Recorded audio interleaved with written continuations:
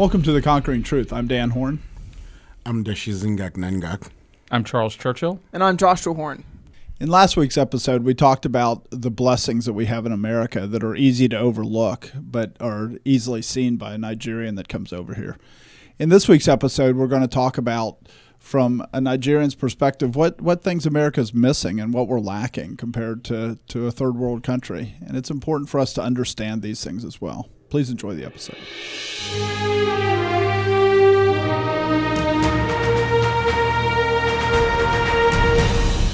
It just seems like that's a good time to pivot to some of the ways that that America should change to be like Nigeria, because that is a separate list, and there are things that Nigeria has or has preserved that America's lost. And maybe one of those is what you're just mentioning, homosexuality. So is that what's the status of that in Nigeria? Well, I think majorly what they call the celebrities and all of that are trying to push by using the social media to try to advocate for that. But it will take them time to succeed, because the traditional culture of Nigeria forbids that, Islam forbids that, Christianity forbids that. And the law forbids it. And the law itself. Can you say Christianity forbids that again? Yes, Christianity definitely forbids that. Thank you. That should even be the uppermost, even more than You Islam. can say that again if you want to, too. Because, of course, I can't just imagine any Christian ever professing that. It's so forbidden for you to even talk about it, because the Bible is against nature, is what the Bible says. Completely. So all of it, there's no denomination in Nigeria that will, I don't know, maybe in some years they will start some denominations that will do that, but at the moment, all under can. And there are countries in Africa, I think Malawi accepts it and stuff, but they do it because most of their funding comes from Europe. And Europe basically said, we'll shut you down. Most of Nigeria's funding comes from oil. Yes. It's an OPEC nation. Exactly. And so they don't have the same leverage. Yeah. But the European countries, America, I mean, this is an agenda that's being pushed on the weak countries in Africa. And there's a lot of weakness to Nigeria in a lot of ways, but financial resources, you can fund a government because of oil. Yeah.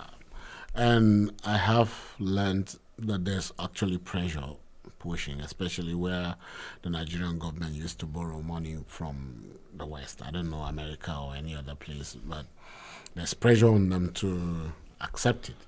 So at one point, they thought of bringing it up, but even from the legislative, you can't mention it.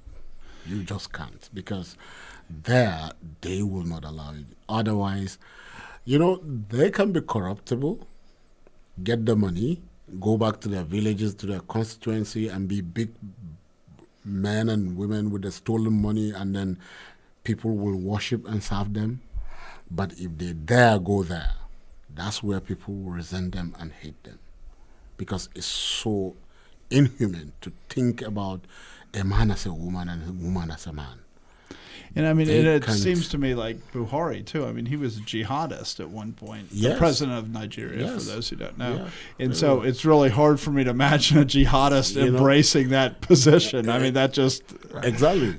In fact, at one point they said, Obama then, because he leveraged on America. Usually, we'll talk about that. That's where Americans' election is very important to us, because we see how Americans' government influences the elections in Nigeria.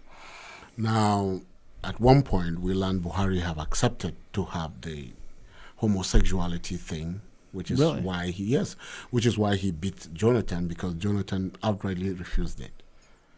It wasn't. So the CNN and all of that start campaigning against Jonathan because of that. But Buhari, in principle, accepted for him to have the power, because he knows very well he can't advocate it in Nigeria. And he himself is against it, because he's a fundamentalist to a large extent. So he can't, do that. But he has to accept that just to be in the power. And when he's in the power, he won't do it. Irrespective of what. So maybe in years to come, but for now, I don't see it. There's a big cultural change that would have to happen first. Yeah, for that to happen. And another one that's very obvious to us, it would be abortion. That abortion is, I believe, illegal in Nigeria. It's illegal. Not that it doesn't mean that it doesn't happen, Actually, but it is still illegal, and by law it's it's better illegal. to be illegal than it is to be legal, basically. It's just that, with the proliferation of promiscuity all over, and with the way the church is failing, abortion is becoming so much and so rampant among the youths and all of that due to, fornication and adultery all happening. But as a law, it still remains.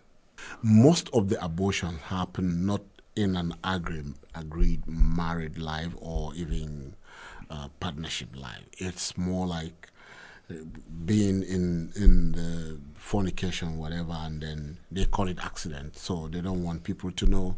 The girl doesn't want people to know she's pregnant and want to abort it, and the guy doesn't want to take responsibility and he insists she abort it. But not that they will have an agreed together, and then. Because in America, it's not unusual for married couples to abort their babies. Wow. I think the abortion clinic that we protest at and preach the gospel at to try to rescue babies, I think it's about 50% there are married, something like that. Wow. That's and so serious. they're murdering their own children, even though the number of children born to married couples is only like 50%. So abortion, I believe the statistics work that married, unmarried abortion's about the same rate. And even in Nigeria, I think the whole thing is flipping over, because now girls are even more confident to give birth to their children and call themselves baby mama. I don't know if you heard that word. They call baby mama to the guys. So they will have the babies and said they are baby mamas because they're trying to learn from America being single mothers. So wonderful things that we export. So now, and that's a curse, because yes, it is. God will judge us for the things that we're we exporting. have, like I was talking in the church, in just the little community we had, there are lots of girls with children. They are teenage girls with children that are not aborted, and they are afraid of doing it. They do it where it's either the pressure is too much on them, or there's a doctor that wants to make money out of them or something. Otherwise, they're afraid to go for it. And just in general, in Nigeria, it seems, looking at the birth rate, that children are considered to be much greater of a blessing than they are. The birth rate in Nigeria is declining, but it's, we're down to, for native-born Americans, we're like 1.4, 1.5. We're very low in terms of replacement rate. Right. We will die off as a culture if we didn't have the level of immigration that we have. But Nigeria is not like that. You're kind of the other way, where, I think when I started to go 8 years ago, there was 180 million people. Now the estimate is 220 million. Yes. That's a huge increase in population over a pretty short period of time. In fact, in Nigerian culture, it's a great blessing to have a child. Irrespective of how the child comes, the child overrule everything. Usually when, a lady can be disgraced for being pregnant and she can be ridiculed and all of that, but the day she gives birth, everybody will celebrate that child. And it's almost like, even though they will say she has a baby, but they are looking at the baby as a great blessing. That we have. And somehow it helps to keep the babies, Right. Now, if the attitude in a society is to say, as God says, that children are a gift from God, then that will change whether you abort this gift, because you see it as a gift, and if you see it as a precious gift, then you're going to consider. And Islam considers it to be a gift as well. They consider children to be a blessing, and so with the two predominant teachings there, that's what you would expect to see. Yes, the Muslims even protect the children much more than our society, because in theirs, if there's pregnancy, they will force her to get married before it comes out. So they do the marriage thing to cover the pregnancy because they do teenage, marriage more than us, and us, the men are less committed to take steps when they are not ready because they want to be financially a little bit buoyant to get married. But in Islam, you can, even when you cannot provide for yourself, it is believed even around communally they will help you to take care of your wife and your children. So but even biblically, there's no question that they should get married. So it's not, it's so pretty sad that the Muslims hold closer to Scripture than the so-called Christians. Exactly. In fact, based on the awareness we are having with the teaching of the Scriptures that you've been doing, I see that the Muslims are copying what is scriptural, and it's a blessing to them.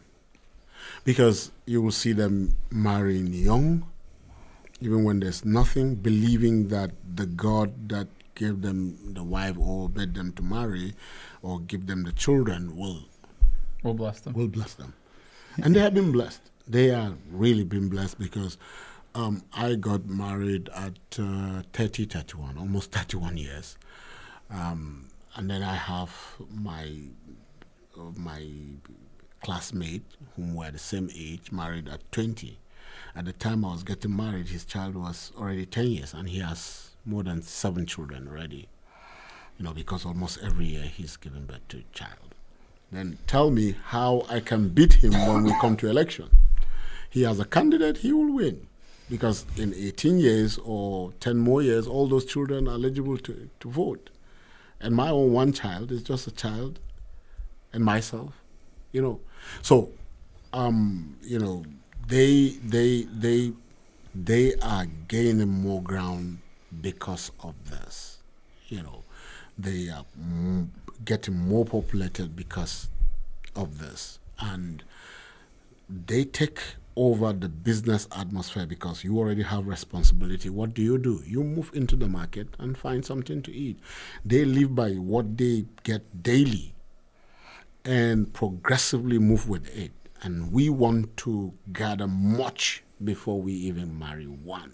Right. And we stuck and stay there without progressively moving. We don't even create ideas because we want to be comfortable before we, get committed to raising children and all of that. So this had put us, it is interesting. Even in America, there's a distinct different level of prosperity in everything. Yeah. Once you get married, you become more productive. And the reality is, I think, responsibility creates productivity. It creates response to that. Exactly. And, when you have a culture that's putting off marriage till 30 or 31, as America keeps shifting later, too, it's very impoverishing. In fact, we can say we marry early at 30, 31. Now most of them marry 35, 36, the men, most right now, because they hardly marry at that age. They see it early because before you get to a point where you can have to do that and couple with lots of things. But generally, it's a great blessing to see children as a blessing. Right. And a lot of times, except those that completely are bad, it's not even being a Christian. They believe that by doing abortion, you destroy your womb. And at the end of the day, when you are ready to get married or something, it will be difficult for you to give birth to a child. And in Nigeria, when you are married without a child, it's more difficult. It's more like the father's family is going to be saying, what kind of woman are you, basically? Everybody will insult you, including your own family. They will be looking forward to that child. They will make comments. They will say things that will make your marriage miserable because there's no child. So children are seen as a very great blessing to marriages. So they better keep the children. We brought you on to tell us curses that you see in American society that we're blind to, and then we've been listing ones. Do you have any that you can think of that? Yeah, what do you call it, transgender thing, where I read somewhere that said in some places where they give birth to children, they will have to reach certain age to decide if they are male or female. You know, I told you we're going insane. in Nigeria, I don't know if it will even ever happen, because the difference between a man and a woman is very clear. Even though they've infiltrated us with the work aspect where women also take jobs and do all of that, and you were cautioning. And I will tell you, Zingak, I think you're wrong that unless the church repents for saying that men and women are the same, if the church can't figure out men and women are the same, give it 2 generations and society won't be able to figure it out. Wow. Transgenderism will come to Nigeria unless the church can say a man's a man, a woman's a woman, because if the church brings that darkness instead of light, you will get there. And even though I can understand you're looking at your society going, no, it won't happen. I think you're wrong. It will happen because you're only a generation. I would have said it would have been impossible in the United States. Yeah, right. That's correct. Unless the U.S. implodes and this serves as a warning for everyone else. Which God may bless the world by doing that. Yeah. So any other areas of cursing that you see in America that we might be blind to? We don't dance.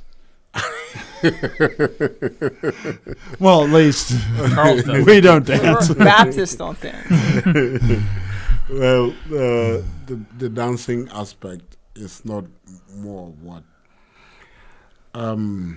what I see as somehow a curse before the dancing issue is this aspect of having everybody here and they become citizens, and then, for example, the Muslims can come and have more children, and then you have, well, I don't know if it's true, because it's when I met you that I discovered that, well, you can have more than 3 children or more than 1 child and all of that. But we have a perceived impression that Americans don't give birth to more than 3 children, and the Muslims will come and have much more than that. And then this concept of freedom that allows everybody comes here and make here a home will one day be endangering. That's what I am thinking, because right, and I think happening? One of the things that's happening, because there is the Muslims that have large families, and the other group that has large families tend to be the Catholics, which is mostly Hispanic. And so a lot of the Hispanic immigrants are Catholic, and so they have large families as well. And so those are the 2 cultures that are rising up and growing rapidly in America, is the Muslim culture and the Catholic Hispanic culture. Really, what you're talking about is not trying to preserve a culture, but letting your culture be changed. Exactly. I mean, that's because we've talked about immigration. That with immigration, you shouldn't fear immigration, but it's not wrong to say this is a culture we're trying to preserve, and right. particularly we're a Christian which.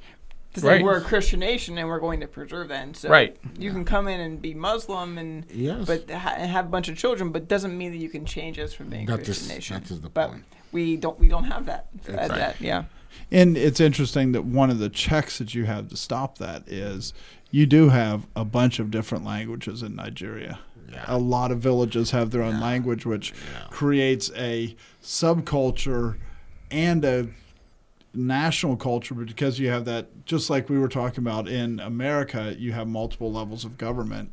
In Nigeria, you have multiple levels of culture almost, because you go, hey, you're of the same tribe as I am, and there's a unity at a cultural level that's at a village level or as a language level, and then it goes up, and then there's Hausa, which is a broader group, and so you have this multiple levels of preserving culture. While in the U.S., we don't. You go here and you go to Washington State, and the culture's not that much different. It's a little bit different. But if you go into an inner city in North Carolina and an inner city in California, the attitudes are the same. If you go to rural, the attitudes are the same. So are there any things in the church that you see that the Nigerian church has that they do better than the American church? Yeah, one aspect is the fact that the American church varies, right? Sure. Especially this church here is very different in many ways.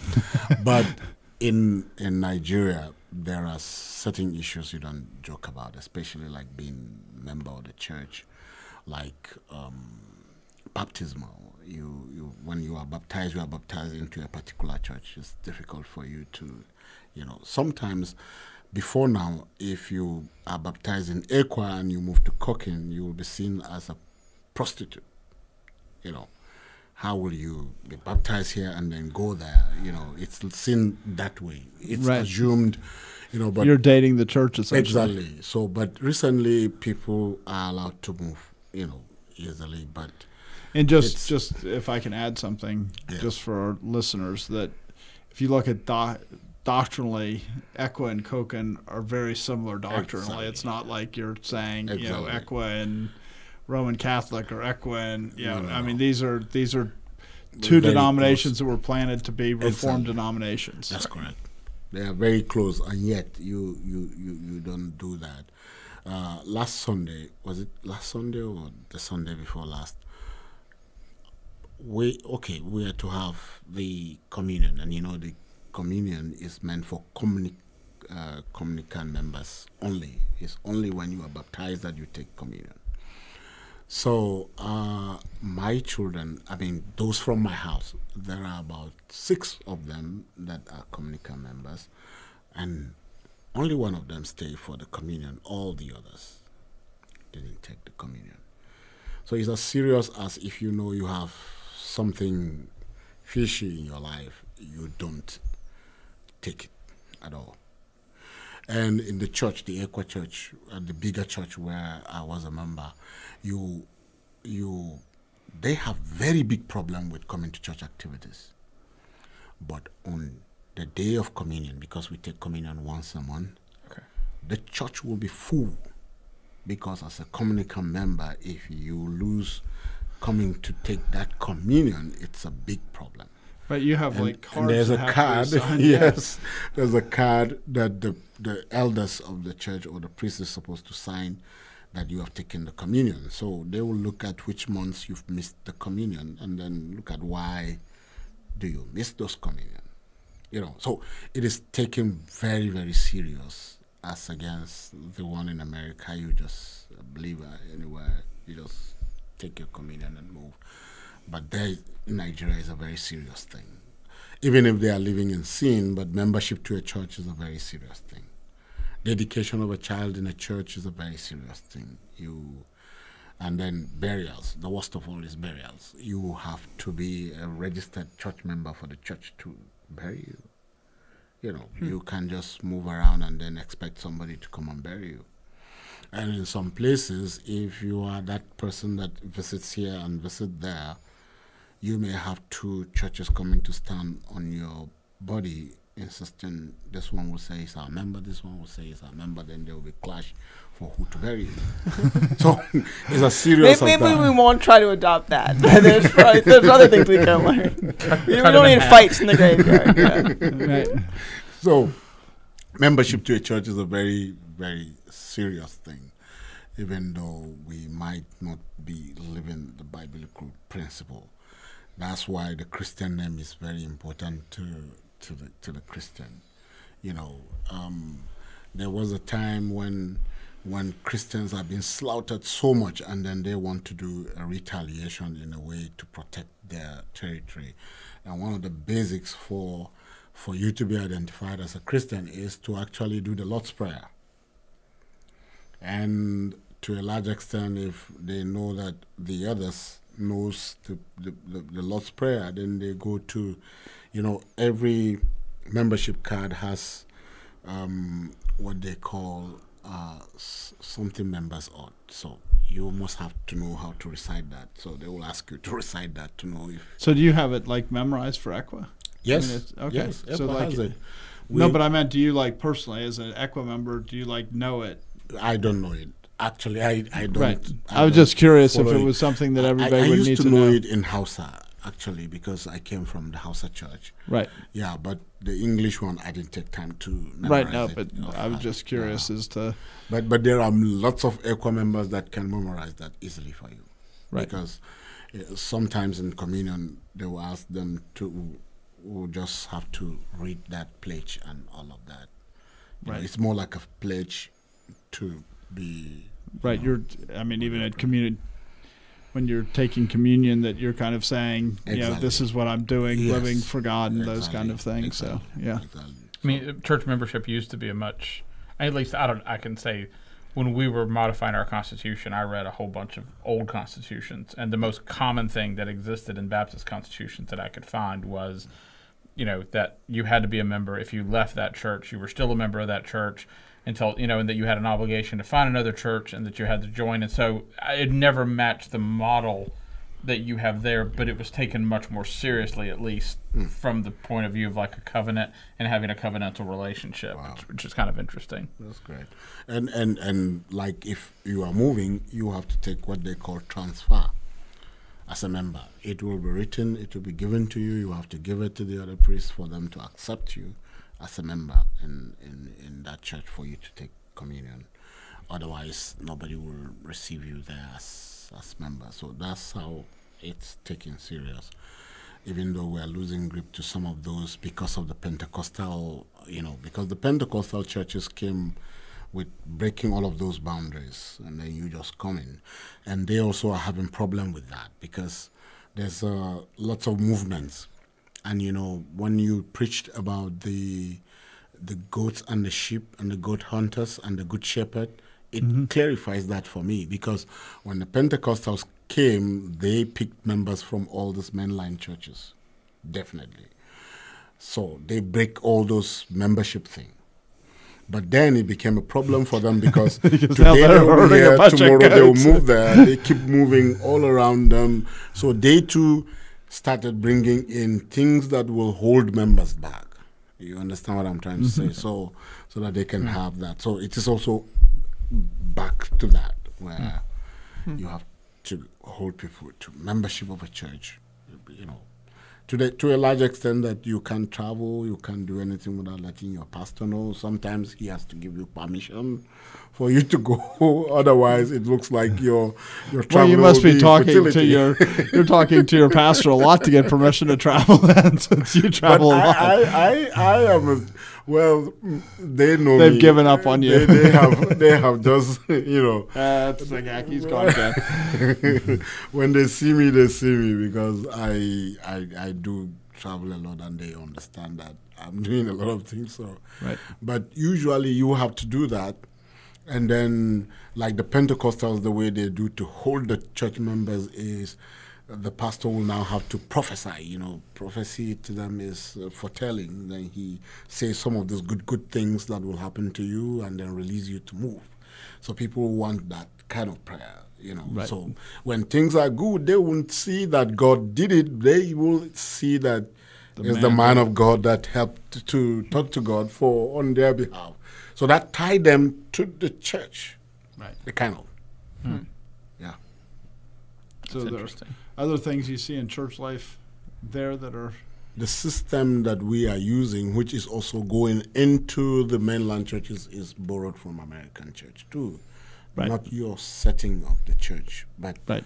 the normal, I'm sorry to say, the frivolous kind of, worship system. That's what came up. And then Nigerians also copied it. And then you have many of those that grow up in the church are the terrible, terrible secular singers, because they start as gospel artists.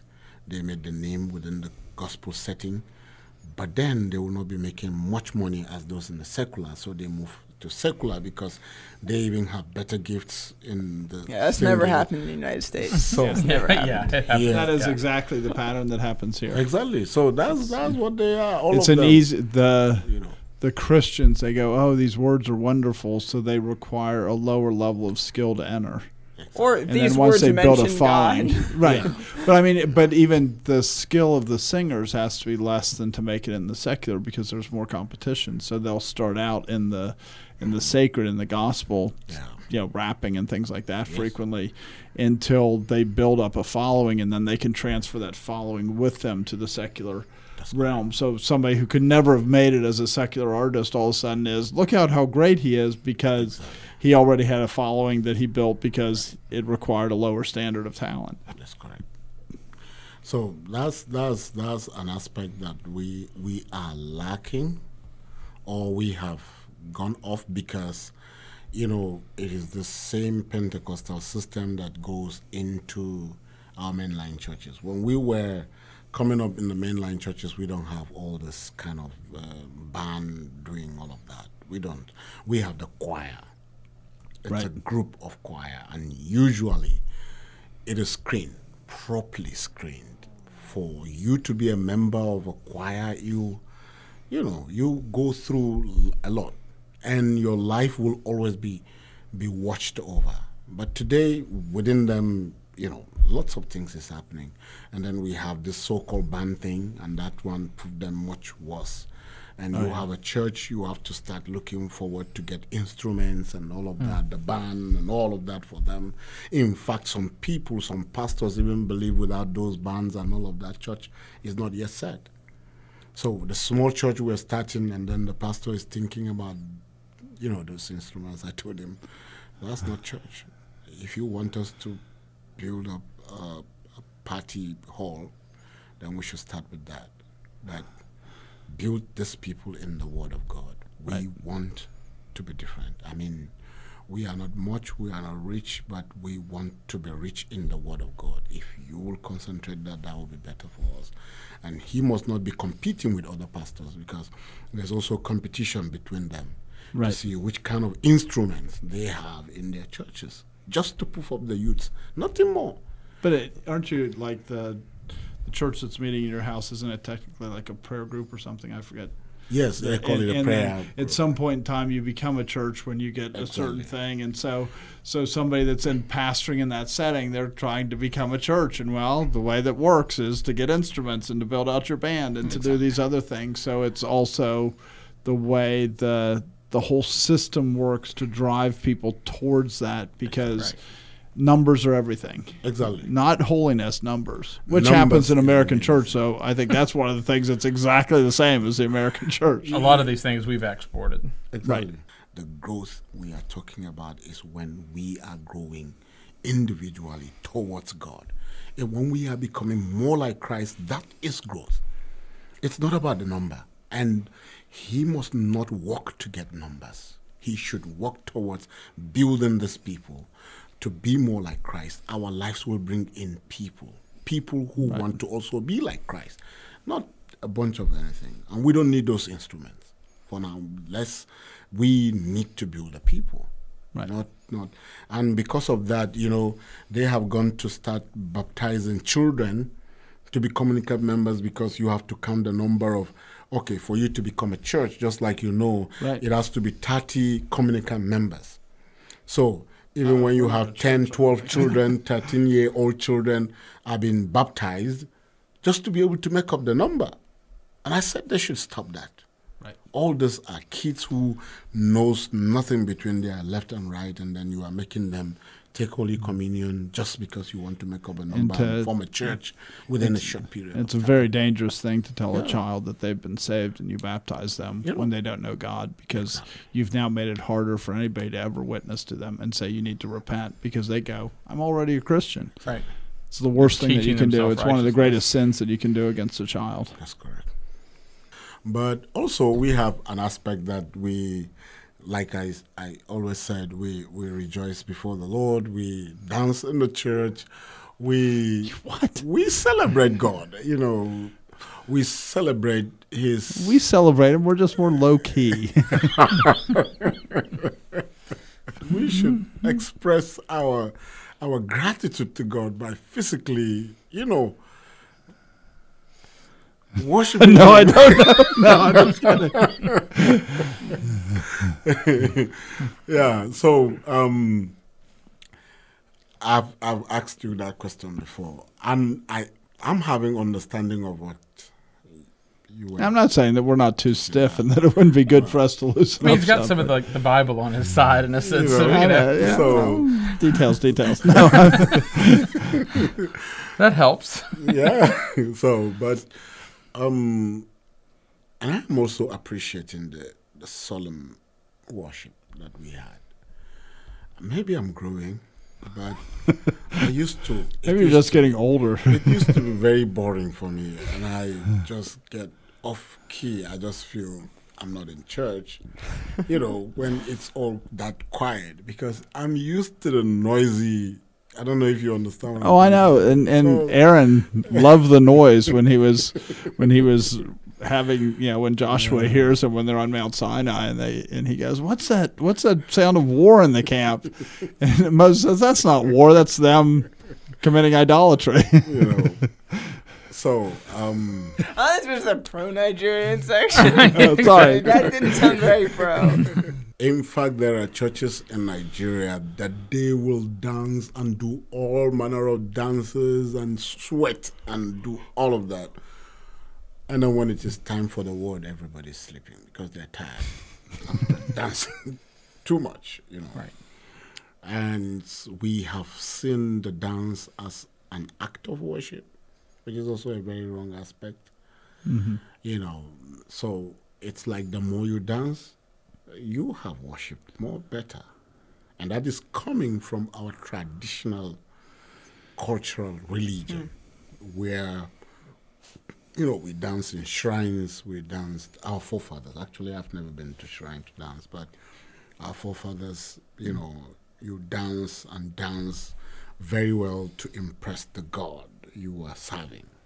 So we brought it right into the church and also make it look as you dance, then you are victorious, then you become more victorious in your Christian life. It doesn't match that way. I've been to At Nigeria. They are two separable things because I am part of it. I know. Right. You finish all your dancing and then you go back and live in sin because it doesn't give you victory anywhere. It doesn't give you. It doesn't even help with the sorrows or the challenges. It gives you a euphoria within the church premises that all is fine, and then you go back and then you are back to where you are because you've missed the word of God that is supposed to really help you because you were caught up in the euphoria of the dancing. And the exhaustion of the dancing, right? Exactly. But I still feel there's a place where you in gratitude express your appreciation to God as you sing.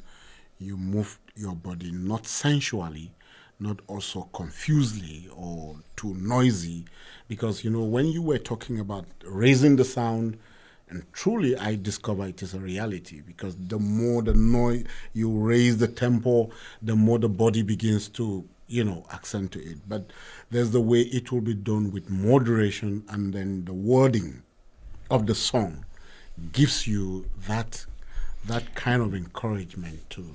And I would say that I've seen dancing in Nigeria that I would say, yes. I mean, almost all dancing that I've seen in churches in America are very sensual. They do, they were doing interpretive dance and stuff like that at churches that I've been to. And it's intended, it's always the young women that do it. It's intended to have a sensual aspect to it. The Nigerian dancing that I've seen, it is very much less sensual than, even when they have a group dance. Exactly. It's very interesting because, even coming from a European background, an American background, that cultural background, there isn't much cultural background that says that dancing isn't supposed to be fairly sensual. As opposed to, it's interesting that in Africa it's much less sensual. At least the dancing in churches. I'm sure that they have the same dancing outside of churches that we do in America. But it's interesting that they have that element. And, in America, it seems like you either get the Jewish traditions to get that non-sensual dancing. And so it was very interesting to me to go to Africa and see that non-sensual dancing in Africa because it is there. That's correct. So we thank you for listening. It is very easy in a culture to be blind to the blessings that you have in the culture and the cursing you have in the culture. And there are blessings that we have when we look at the world around us in so many ways. But we should watch. We should be careful because the things that we're adopting that doesn't seem like they're going to undermine the blessings, if we pursue them to their end, they will destroy everything that has been so comfortable about America. And as a church, we shouldn't be concerned about that. That might be what's needed for people to actually turn to God. They might need to feel the suffering, but it would be very naive of us to have been blessed by the gospel for so many years and so many decades, and then turn around and think losing the gospel will not cause the losing of the blessing. That is just sheer foolishness. Thank you for joining us.